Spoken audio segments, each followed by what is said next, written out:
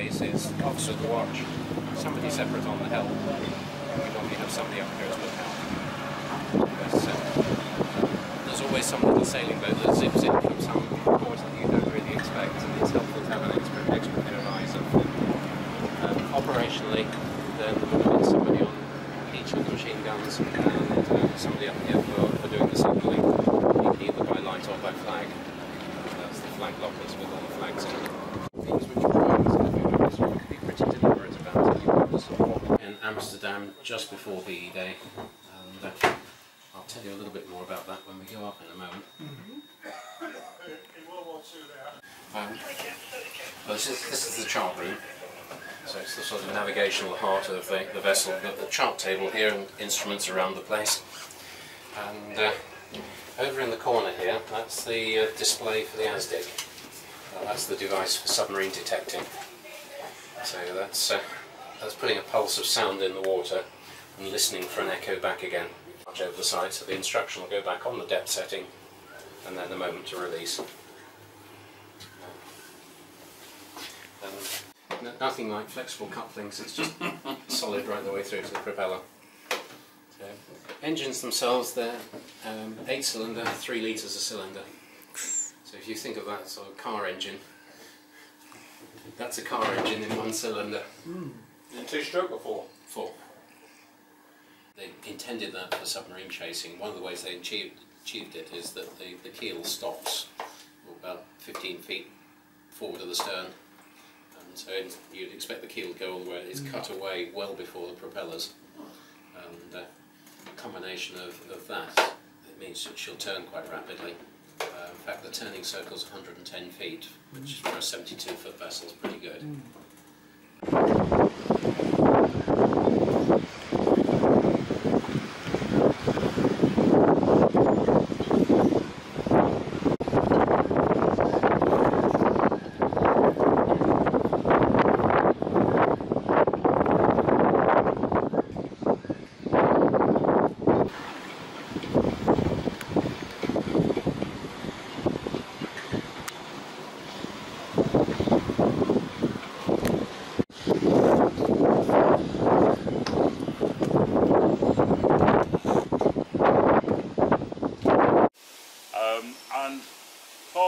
Part of what Apple Dumpling Bridge, which is just a bit further down, the derivation of that name was something to do with a carp pond, and these ditches would have fed in, and I do believe the carp pond, Jim, I think that's right, isn't it? Got as much money or food as they could, and then shipped it back to the monks of Par Abbey, so all it was like down here.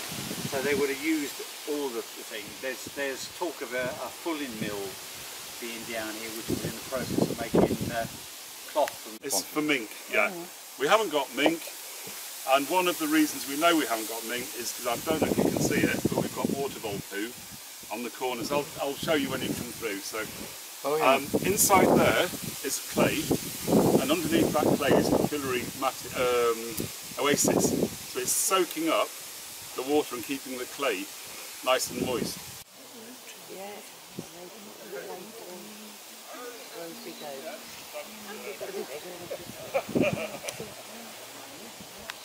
But so we have got a token amount of pine still left here. We manage it with volunteer help.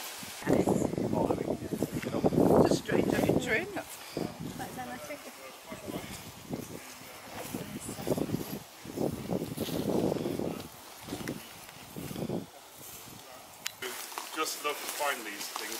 These were all part and parcel of the Second World War. If you look on that map, when we go back, that's why I said it'd probably be better if you look at the map after we've been in here. Not in the Wildgrounds, we haven't got they were behind the fence here as you walk along. You know, between where the electric station is. Yeah. Going back. Now we'll see a bit of make-believe history because we're going to go through the 17th century village on the way out.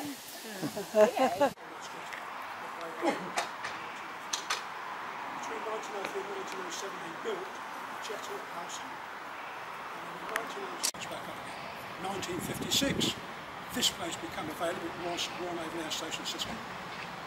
That moved up to Dadius. Lord Mountbatten at the time says, see a good idea routine, what a good idea, let's set up our own dedicated marine engineer training establishment. So he says he can have salt.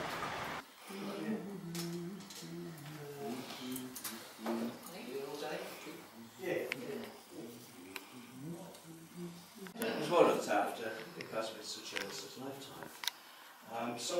Yes, which actually reminds me of yes. Yeah, that's it.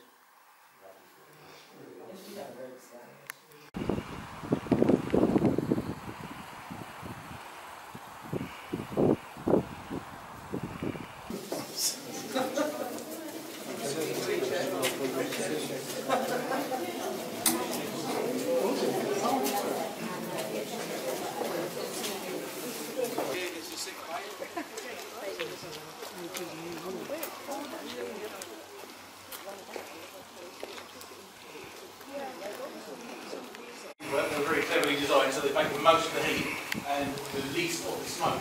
But this was actually a 7-man barrack room. So on the back there, where they see the archway, you can see where all the brick was being taken out of the fresh brick. Also, as you know, you can find lots of air vents along the top. They're all designed to pull air through these tunnels to keep them clear, to keep foul air out. It's a tunnel, we don't want people and things growing down these bad for you.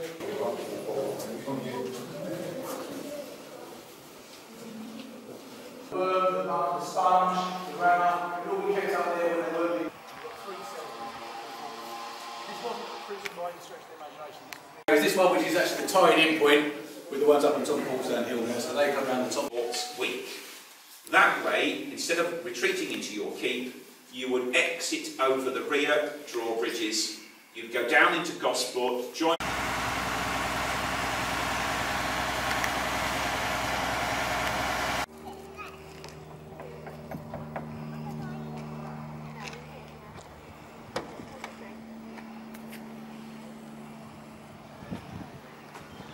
Well, Provincial Society is part of the Heritage Weekend. We're pleased to bring some buses here that represent times through the history of the bus company, local bus company. The one I'm standing by is 1972, Ruslari, and this is the driver and the owner, Terry Lawson. Cheerio there! That's the right one. I'm just going to Wolverhampton.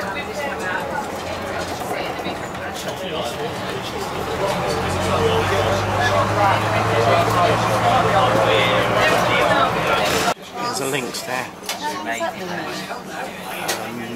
A few months. Haven't been there yet.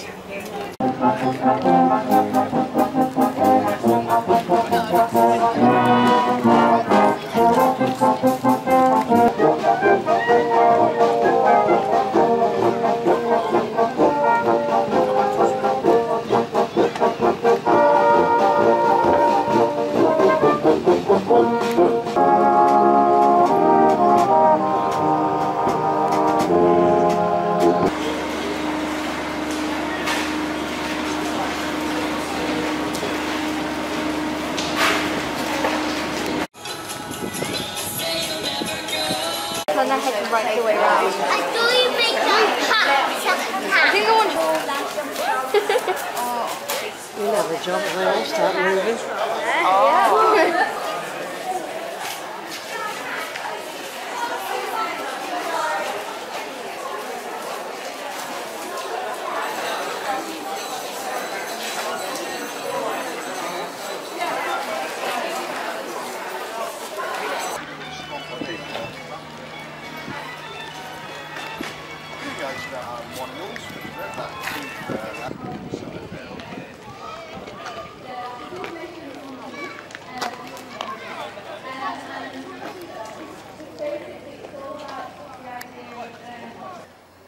There's the sign.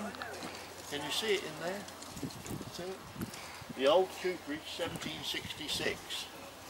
Now I came here in 1949 as an apprentice and left in 1954.